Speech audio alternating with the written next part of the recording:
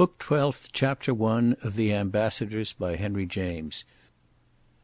Strether couldn't have said he had during the previous hours definitely expected it. Yet when later on that morning, though no later indeed than for his coming forth at 10 o'clock, he saw the concierge produce on his approach a petit bleu delivered since his letters had been sent up, he recognised the appearance as the first symptom of a sequel. He then knew he had been thinking of some early sign from Chad as more likely, after all, than not, and this would be precisely the early sign. He took it so for granted that he opened the petit bleu just where he had stopped, in the pleasant cool draught of the porte cochere, only curious to see where the young man would, at such a juncture, break out. His curiosity, however, was more than gratified. The small missive, whose gummed edge he had detached without attention to the address, not being from the young man at all, but from the person whom the case gave him on the spot as still more worthwhile. Worthwhile or not, he went round to the nearest telegraph office, the big one on the boulevard, with a directness that almost confessed to a fear of the danger of delay. He might have been thinking that if he didn't go before he could think, he wouldn't perhaps go at all. He at any rate kept, in the lower side pocket of his morning coat, a very deliberate hand on his blue missive, crumpling it up rather tenderly than harshly. He wrote a reply on the boulevard also in the form of a petit bleu, which was quickly done, under pressure of the place, inasmuch as, like Madame de Vionnet's own communication, it consisted of the fewest words.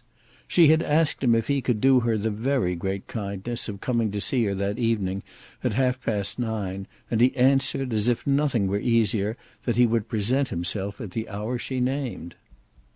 She had added a line of postscript to the effect that she would come to him elsewhere and at his own hour if he preferred, but he took no notice of this, feeling that if he saw her at all, half the value of it would be in seeing her where he had already seen her best.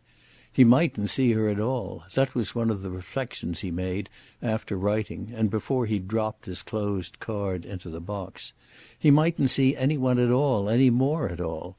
He might make an end as well now as ever, leaving things as they were, since he was doubtless not to leave them better, and taking his way home so far as should appear that a home remained to him. This alternative was for a few minutes so sharp that if he at last did deposit his missive, it was perhaps because the pressure of the place had an effect.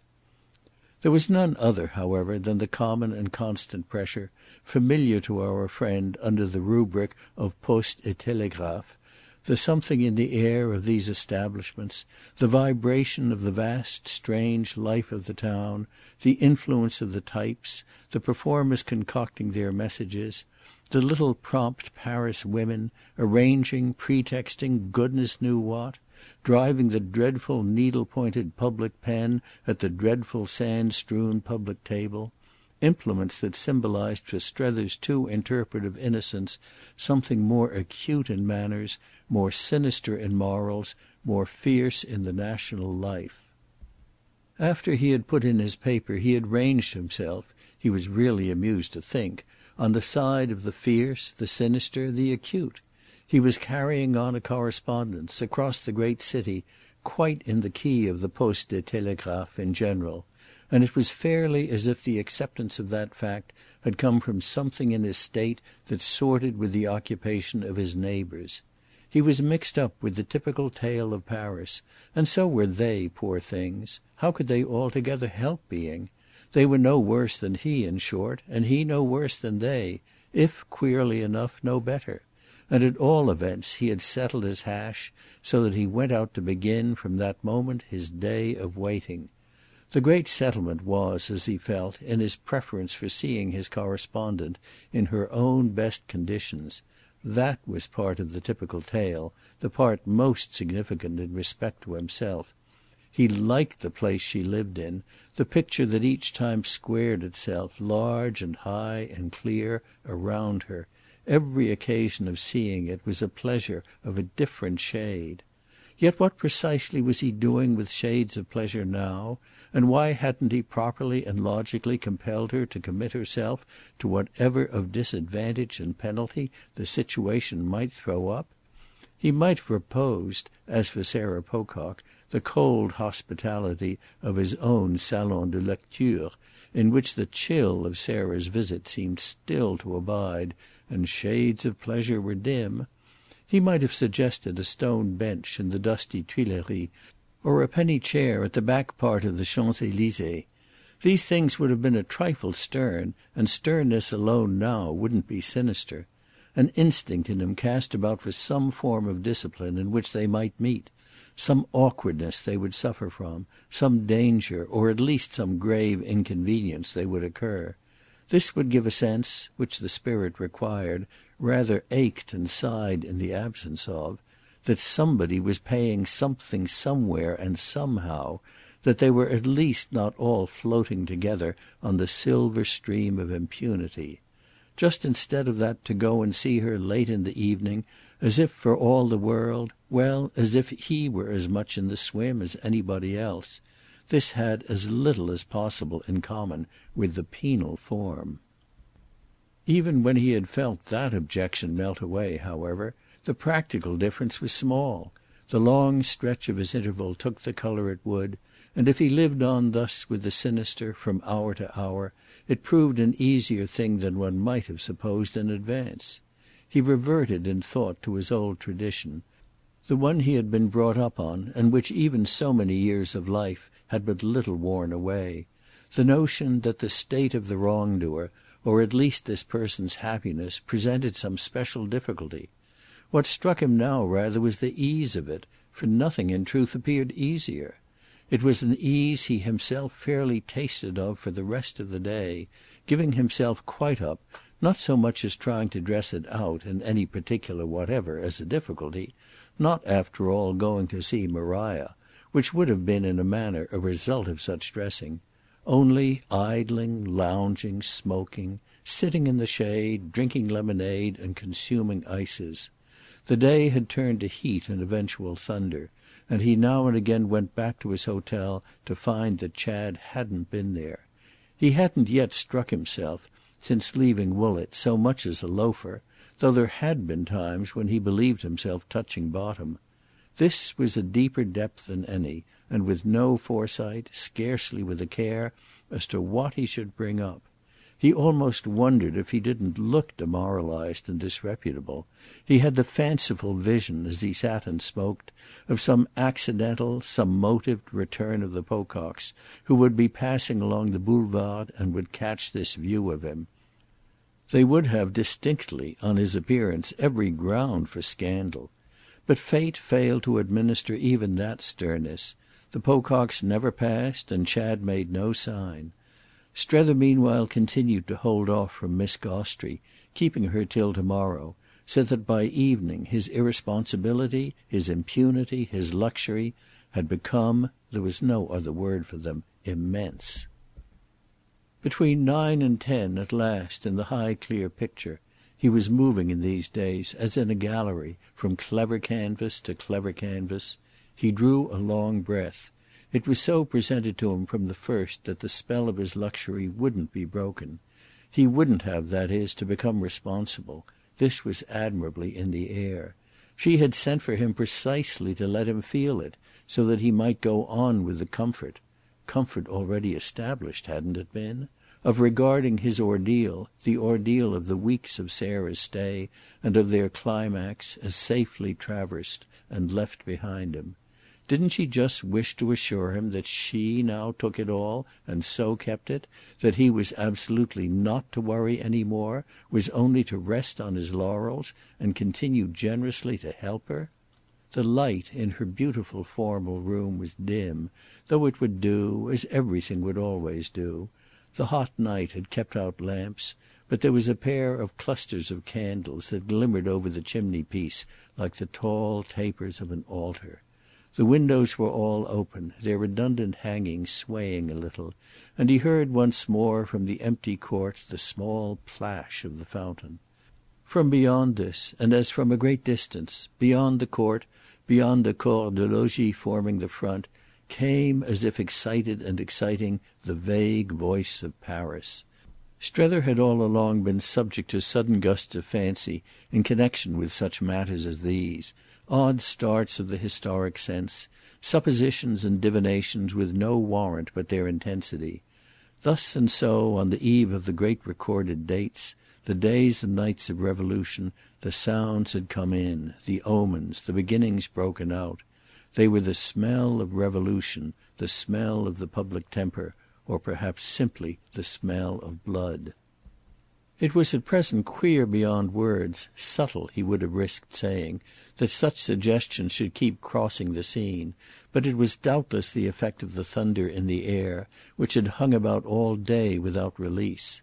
His hostess was dressed as for thunderous times, and it fell in with the kind of imagination we have just attributed to him, that she should be in the simplest, coolest white, of a character so old-fashioned, if he were not mistaken, that Madame Roland must on the scaffold have worn something like it.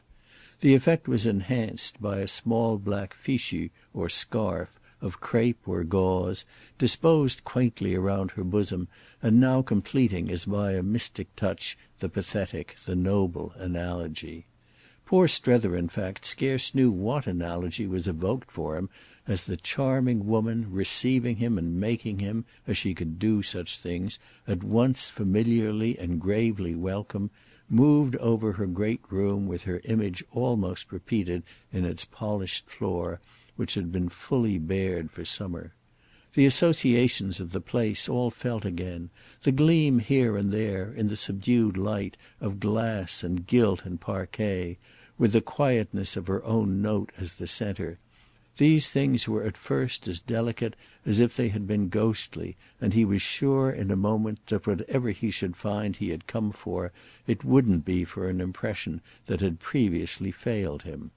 That conviction held him from the outset, and seeming singularly to simplify, certified to him that the objects about would help him, would really help them both. No, he might never see them again. This was only too probably the last time, and he should certainly see nothing in the least degree like them. He should soon be going to where such things were not, and it would be a small mercy for memory, for fancy, to have, in that stress, a loaf on the shelf. He knew in advance he should look back on the perception actually sharpest with him, as on the view of something old, old, old, the oldest thing he had ever personally touched. And he also knew, even while he took his companion in as the feature among features, that memory and fancy couldn't help being enlisted for her. She might intend what she would, but this was beyond anything she could intend, with things from far back, tyrannies of history, facts of type, values, as the painters said, of expression, all working for her and giving her the supreme chance, the chance of the happy, the really luxurious few, the chance on a great occasion to be natural and simple. She had never with him been more so, or if it was the perfection of art it would never, and that came to the same thing, be proved against her. What was truly wonderful was her way of differing so from time to time without detriment to her simplicity. Caprices, he was sure she felt, were before anything else bad manners, and that judgment in her was by itself a thing making more for safety of intercourse than anything that in his various own past intercourses he had had to reckon on. If therefore her presence was now quite other than the one she had shown him the night before, there was nothing of violence in the change. It was all harmony and reason. It gave him a mild, deep person, whereas he had had on the occasion to which their interview was a direct reference, a person committed to movement and surface and abounding in them.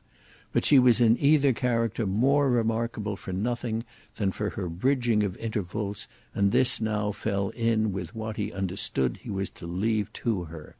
The only thing was that, if he was to leave it all to her, why exactly had she sent for him? He had had, vaguely in advance, his explanation, his view of the probability of her wishing to set something right, to deal in some way with the fraud so lately practised on his presumed credulity. Would she attempt to carry it further, or would she blot it out? Would she throw over it some more or less happy colour, or would she do nothing about it at all? He perceived, soon enough at least, that however reasonable she might be, she wasn't vulgarly confused, and it herewith pressed upon him that their eminent lie, Chad's and hers, was simply after all such an inevitable tribute to good taste as he couldn't have wished them not to render. Away from them, during his vigil, he had seemed to wince at the amount of comedy involved, whereas in his present posture he could only ask himself how he should enjoy any attempt from her to take the comedy back. He shouldn't enjoy it at all, but once more and yet once more he could trust her. That is, he could trust her to make the deception right. As she presented things the ugliness, goodness knew why, went out of them; none the less too that she could present them with an art of her own by not so much as touching them. She let the matter, at all events, lie where it was, where the previous 24 hours had placed it, appearing merely to circle about it respectfully, tenderly, almost piously, while she took up another question. She knew she hadn't really thrown dust in his eyes. This, the previous night, before they had separated, had practically passed between them, and as she had sent for him to see what the difference thus made for him might amount to, so he was conscious at the end of 5 minutes that he had been tried and tested. She had settled with Chad after he left them that she would, for her satisfaction, assure herself of this quantity, and Chad had, as usual, let her have her way. Chad was always letting people have their way when he felt that it would somehow turn his wheel for him. It somehow always did turn his wheel. Strether felt, oddly enough, before these facts, freshly and consentingly passive. They again so rubbed it into him that the couple thus fixing his attention were intimate, that his intervention had absolutely aided and intensified their intimacy, and that in fine he must accept the consequence of that. He had absolutely become himself, with his perceptions and his mistakes, his concessions and his reserves, the droll mixture, as it must seem to them, of his braveries and his fears, the general spectacle of his art and his innocence, almost an added link and certainly a common priceless ground for them to meet upon. It was as if he had been hearing their very tone when she brought out a reference that was comparatively straight. "The last twice that you've been here, you know, I never asked you," she said with an abrupt transition. They had been pretending before this to talk simply of the charm of yesterday and of the interest of the country they had seen.